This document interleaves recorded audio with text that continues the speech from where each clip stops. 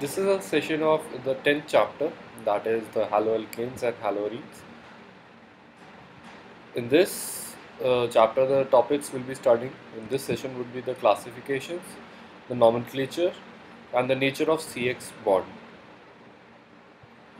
Now, first, why are we studying haloalkanes and haloarenes? What are they, and its other things? So, the replacement of a hydrogen atom, we know everybody knows the hydrocarbon chain. It consists of carbons and hydrogen forming a chain. So, the replacement of hydrogen atom in a hydrocarbon that can be aliphatic or aromatic by halogen atoms results in the formation of alkyl halide, that is haloalkane, and aryl halide, that is haloarene, respectively. So haloalkanes contain halogen atoms attached to sp3 hybridized carbon atom of an alkyl group, whereas haloarenes contain halogen attached to sp2 hybridized carbon atoms of an aryl group. Now we know aryl and alkyl, aliphatic and aromatic hydrocarbons. Now, when the hydrogen of these carbon change, they get detached, and in place of hydrogen, a halogen gets attached into it. Then it is named as haloalkane or haloarene or haloarene, and many halogen containing organic compounds occur in nature, and some of these are clinically useful. Now, these are useful, that is the reason why we study them. These classes of compound find wide application in industries as well as in day-to-day life. They are used as solvent for relatively non-polar compounds as starting materials for the synthesis of wide range of organic compounds. Now, chlorine containing antibiotic chloramphenicol produced by soil microorganisms is very effective for the treatment of typhoid fever. And our body produces iodine containing hormone thyroxine, the deficiency of which is called goiter. Now we have studied goiter. It is a problem in which the neck gets swelled due to deficiency of iodine. So iodine, what it does, it produces thyroxine hormone. With the iodine, thyroxine hormone is being synthesized. So the deficiency is called as goiter. Synthetic halogen compounds, that is chloroquine, is used for the treatment of malaria. Halothane is used as anesthetic during surgery. Certainly, fully fluorinated compounds are being considered as potential blood substitutes in the surgery. So they are used as blood substitutes in surgery. So these are of very great importance. All the these halogen compounds. So that is the reason why we have haloalkane and haloarene. That is when organic matter they get into organic matter, then what happens, and how they are classified, nomenclature there, and the stuff. So first of all, the classification. Haloalkanes and haloarenes may be classified as follows, that is on the number of halogen atoms. First is, these may be classified as mono, di or poly, that is tri, tetra, etc. If it has one halogen atom, then it is named as mono. If it has two halogen atoms, then di, and more than two, so it is known as poly, that means tri, tetra, etc. So compounds depending on whether they contain one, two or more halogen compounds in the structure. For example, the first one, it is known as monohaloalkane. Since it is a alkane, single bonds, and only one halogen, be the halogen, is attached, so it is known as monohaloalkane. And here dihaloalkane, the similar structure, alkane. Now trihaloalkane, three halogen atoms, monohaloarene, dihaloarene, and trihaloarene similarly. So monohalo compounds may further be classified according to the hybridization of the carbon atom to which the halogen is bound, as discussed below. Now monohalo compounds may be classified as the hybridization. Now this is the second base of classification. The first is the number of halogen compounds attached, And now the second is the hybridization, that is compound containing sp3CX bond, that is an alkane. So this class includes alkyl halides or haloalkanes that of Rx bond. In alkyl halides, the halogen atom is bonded to an alkyl group, that is R. They form a homologous series represented by CHX. They are N to N plus 1. Further classified as primary, secondary or tertiary according to the nature of carbon to which halogen is being attached. So this is the primary, first degree of haloalkane, in which C is sp3 hybridized and is attached to X. This is secondary, as two R dash groups are being attached to C, and this is tertiary, since all the three different alkyl groups are being attached with C. So this is tertiary. And allylic halides, these are the compounds in which the halogen atom is bonded to an sp3 hybridized carbon atom next to carbon-carbon double bond in an allylic carbon. So it can be presented as this or this, in chain or in structure. Now benzylic halides, if attached with a benzylic carbon, then it is called benzylic halide. It can be 1 degree, 2 degree or 3 degree respectively. Compounds containing sp2CX bond, this class includes vinylic halides. These are compounds in which the halogen atom is bonded to an sp2 hybridized carbon. Now if the carbon is sp2 hybridized, then it is known as vinylic halide. For example, this, all the carbons to which X is being attached is sp2 hybridized. Now aryl halides, if these compounds are directly attached to the sp2 hybridized benzene, that is an aromatic ring, then it is known as aryl halides. So these are the classifications on the basis of the first the number of halogen atoms, and second the carbon to which it is being bonded to. Now nomenclature. Now how we basically nomenclarize them, that what we name them. Having learned the classification of halogenated compounds, let us now learn how they are named. The common names of alkyl halides are derived by naming the alkyl group followed by the halide. Now of course the first thing that is being written is the alkyl group. Always the number of carbon, what it actually is, how many number of carbons are there, if it is in alkane or alkene, alkyne, and then the halide, that chlorine, bromine, iodine, fluorine, etc. Now alkyl halides are named as halo substituted hydrocarbons in the IUPAC system of nomenclature. Now IUPAC they gave nomenclatures. So haloarenes are the common as well as IUPAC names of aryl halides. So haloarenes is a IUPAC nomenclature for the aryl halides. For dihalogen derivatives, the prefixes O, M and P are used in common system, but in IUPAC system the numbers 1, 2 or 1, 3 or 1, 4 are used. So in IUPAC common system, we usually write in the common system where we specify the number at which the halogen is being attached and to which ortho-meta para the group is being attached, the halogen group. So first of all, we have an example of normal propyl bromide, propane. It is having propane, single bonded propane, and bromine is attached. Now common name is alkyl halide. So what we write is N-propyl bromide, alkyl and bromide. Since the chain is normal propane, so we write alkyl propyl, that is N-propyl bromide. So this is the common name, and this is also accepted in the IUPAC nomenclature. And second is the IUPAC name.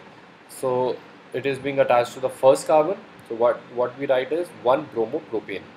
So in IUPAC system, we write the first thing, that is the halogen attached, and second the alkane group, the alkyl group. So this is 1-bromopropane. We start the numbering from where the halogen is being located. Now here the halogen is here, so we count 1 2 3, and from other side 1 2 3. The number this group is getting is 2, so we'll write 2 chloropropane, or in normal we'll write isopropyl chloride, since this is an iso formation and this is a normal propation, normal configuration. This is iso position, so we'll write isopropyl chloride in common name, whereas in IUPAC name we'll write 2 chloro, since attached with the second carbon, 2 chloropropane. Now for this we have 4 carbon atoms, so this is in common name we'll write butyl, and this is isobutyl formation, so we'll write isobutyl chloride in as common name. And if we count 1 2 3, then uh, we have to take all the groups. So 1 2 3, the chlorine, the halogen group has more uh, superiority when naming. So what we write is 1 chloro, 2 methyl propane. So this is how we name them. Now bromobenzene, we know from the IUPAC system that what we do is we write haloarene, that is bromo, and arene is benzene, so bromobenzene as common name, or IUPAC name we write bromobenzene. So this is common for both. Now what here happens is we have bromine in the as the main halogen, and in the meta position we also have bromine. So the common name, it will be meta dibromobenzene. So one bromine here, one bromine here on the meta position. So meta dibromobenzene. Or if we have to write in normal in IUPAC name, so 1 2 3. So at the first carbon it is attached, and at the third carbon it is attached. So we will write 1 3 dibromobenzene, since there are 2 bromine halogens. Since there are 2 bromine atoms, so we'll write dibromo. And this is a bromine on 2 bromine on meta position and 1 at the head. So what we'll write symmetrical tribromobenzene, since 3 bromines are there and attached to the benzene group. So we'll write symmetrical tribromobenzene, or 1 2 3 4 5 6. So we'll write 1 3 5 tribromobenzene. Now for this compound 1 2 3 4 5, so we have a pentane ring. So the IUPAC name will be 1 2 3 3 1 chloro, 2 dimethyl propane. Since we have 2 methyl groups on second carbon, so we'll write 1 chloro 2 dimethyl propane. And for this we have the same as this, 2 bromopropane. These are the examples, and you can go through various other questions for a reference, and this is the way of naming them. The haloalkanes having the same type of halogen atoms are named as alkylidene or alkylene dihalides.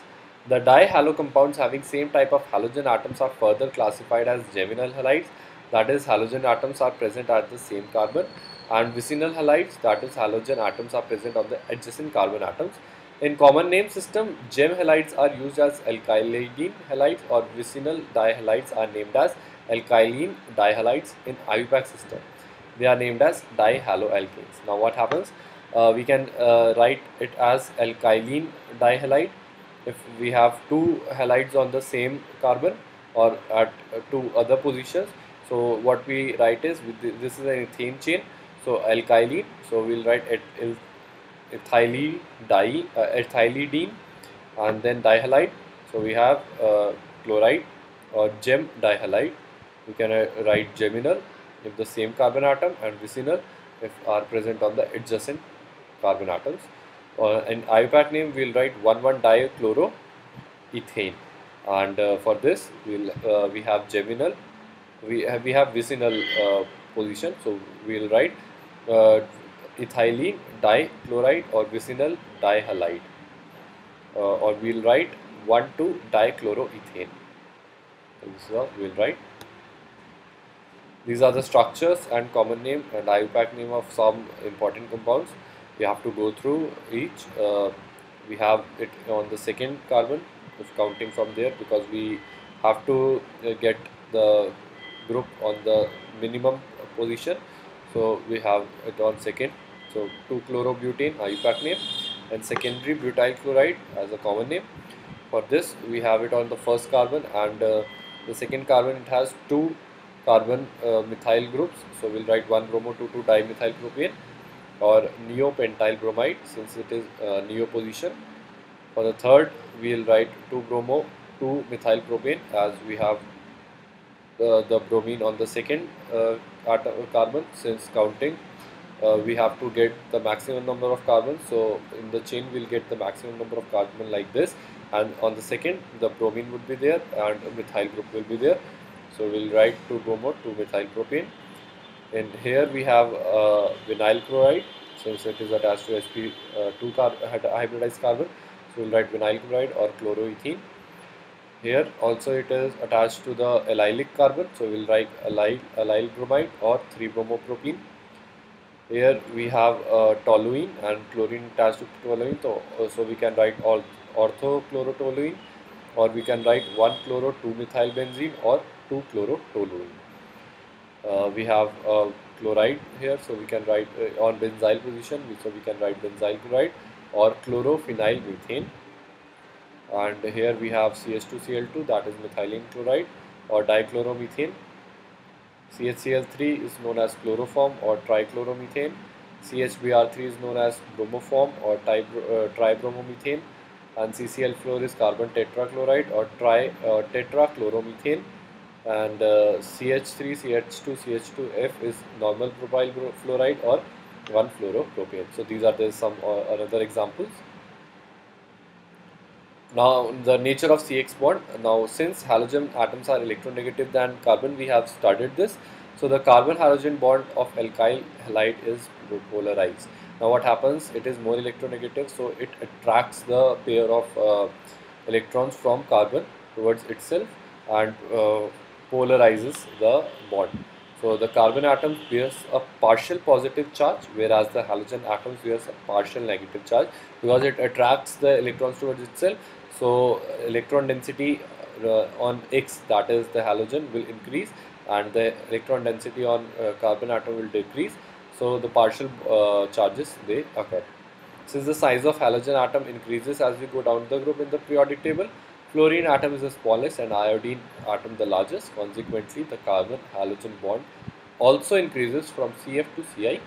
Some typical bond lengths and bond enthalpies are given, and fluorine is the most electronegative atom, so it has the most partial charges, the most negative and positive partial charges, as it has the smallest size and more Z effective, so it attracts the electron density from carbon towards itself and forms partial charges more effectively than that of iodine, since iodine has a larger structure and it cannot pull with that much force as that of fluorine.